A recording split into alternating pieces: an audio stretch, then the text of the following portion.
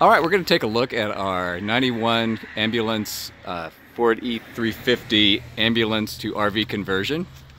We've got everything completed as far as we're going to go. We're going to go around and look at the outside compartments.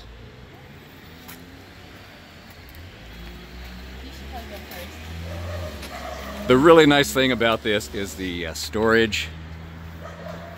This compartment that she's opening now is actually accessible from inside and outside. It's where we've got our 12-volt power system, battery system, a lot of storage.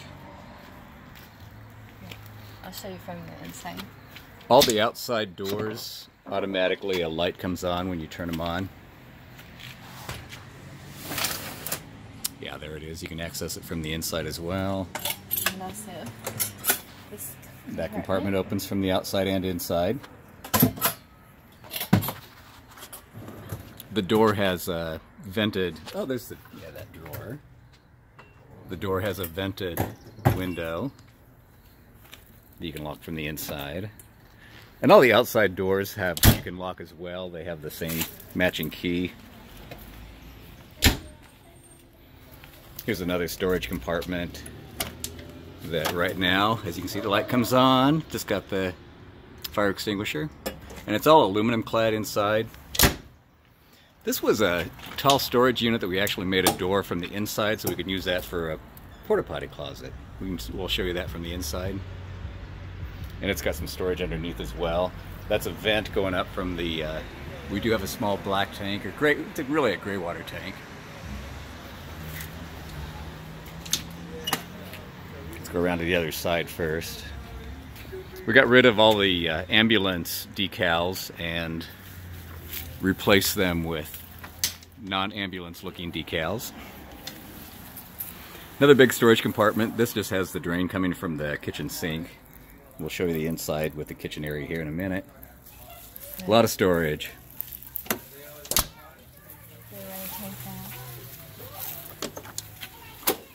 This is the drawer unit that we use for our water hose and our 30 amp plug.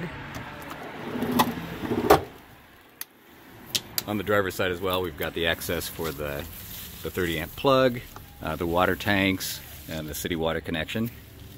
Let's open the left one first. There is our water tank, our flow jet pump.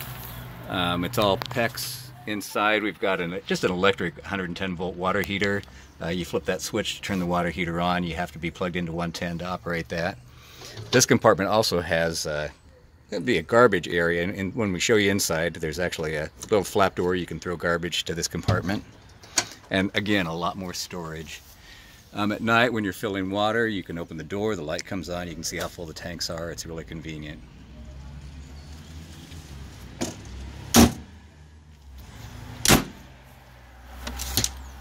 This was the oxygen tank holder for the ambulance. We converted the oxygen, that's the original oxygen tank. It had a tall cylinder.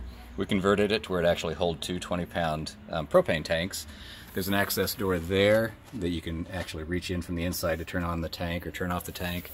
It's ventilated, which is really nice. And that's about it. We've got, we replaced some of the ambulance lights with 12-volt LED lights on pretty much all four sides. I'm going to go around real quick and show it. Well, I'll go around this way. We have them all on now. They're all individually switched. Just the one on the front is a white. The two on the passenger side are amber.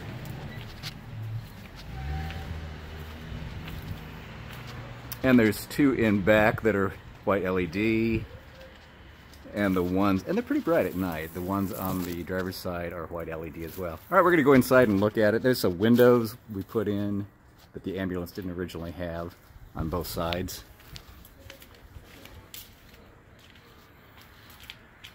There you go, you can still see some of the original lettering still kind of on the side of the ambulance. But we'll go in and take a look at the inside. Alright, we're going to go inside and take a look. We've got it plugged into 110 now. So this is the control center. What we've got, they're not labeled, but this one turns the main overhead light off and on here. This one's for the front outside light, for the rear outside light, for the right lights, and the left lights. This is the power converter.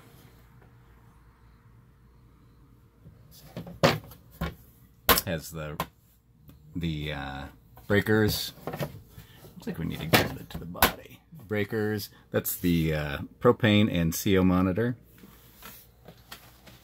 And coming around here, we got our kitchen. What else did you want to look at? Anything? Can we do storage? Oh, yeah. As we go through? Yeah, sure. Let's go to the storage. That's the pass-through. Got storage up above. A lot of inside storage as well. There's a right there. You have to move the caps. The caps and chairs will swivel, pivot. This is where the electronics used to be for the camper. We just closed it off and turned it into a little storage area. Took all the electronics out because we're not allowed to use them anyway. It's got more storage in the kitchen area, and we can turn on this light here. More storage. Off to the side there is a compartment where you can actually access the propane. Tanks are back in there, so you can turn those on and off from inside. More storage underneath. And there's the Flame King 2-burner stove. I lock this for her. She's going to grab a lighter so we can show you the stove working. It does not have an igniter, so you have to turn it on. It does have an outside fan that is actually ventilated to the outside. LED light. We've got a coffee pot that only runs, of course, on 110. Same with the microwave over in this compartment here. Let me turn on the sink light. While she's getting the light, I'm just going to show you the switches real quick. And maybe turn off the fan. These are just kind of stolen from the old ambulance. They already had labels. We just kind of configured it to this little panel. The master, the only thing that does is turn on the lights to show you what the lights, or show you what the switches are. That way, if you're bothered by the light at night, you can just simply turn that off. All the lights are out. Right dome is kind of what we've got on now. That's also the light switch, the center one of those. You can turn it on from here. You can't, it's not a three-way, so you can't turn it off from here.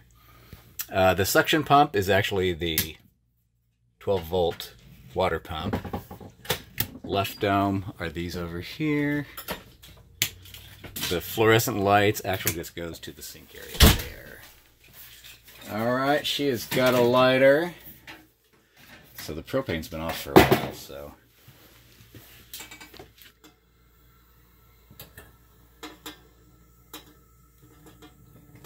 There it goes, alright.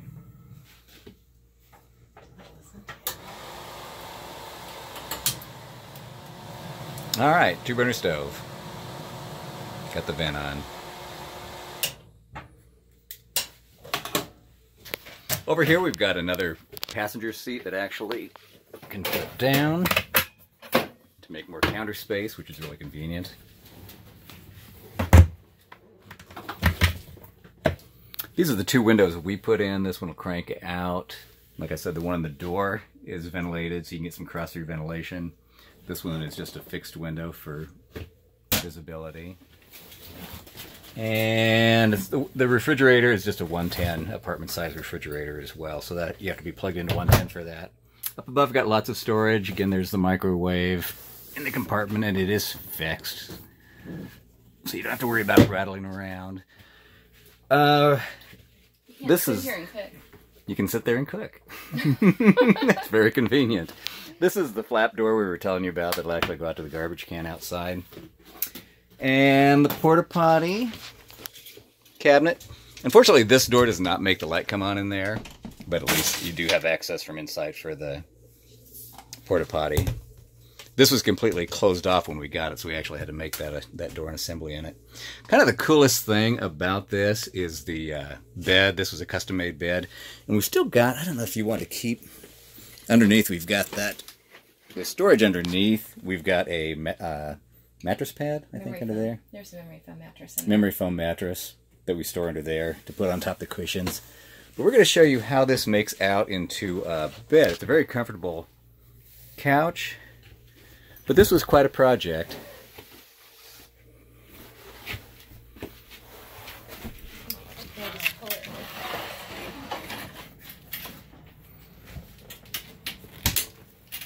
Yes, pull those rings out. There you go. And yeah, slide them, they'll lock into place.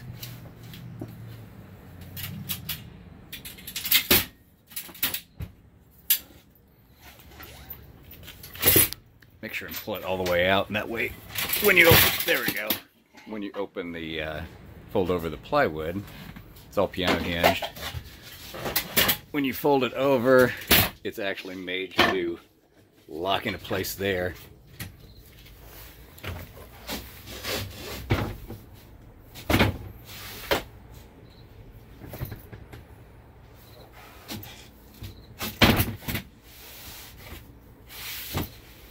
And this is extremely lightweight, and it is extremely solid. You go, girl. No rattle, no shaking, it's good. And really easy to take apart and put back together, so... wow, well that's pretty much Can you it. show out the seatbelts in the back? It's got seatbelts in the back. There's places for 3 people to sit on that side when it's made into couch mode. The one over there that has a seatbelt as well. That one also has a seatbelt. So in theory you can sit 1, 2, 3, 4, 5 people in back and 2 people in front. And that is our ambulance. Do you want to turn the AC on just so we can see if it works?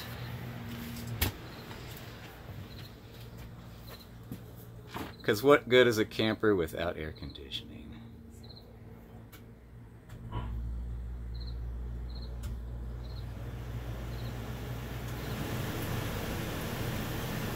Nice quiet air conditioner. I can feel it from back here. All right, that is the end of our official ambulance to RV conversion. Thank you for watching.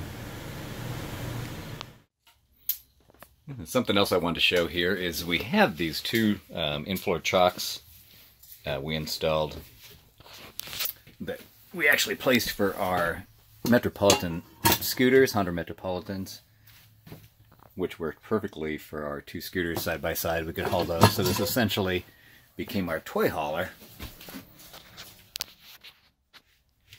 We'd pull our boat, put our scooters in here. It held them down really well.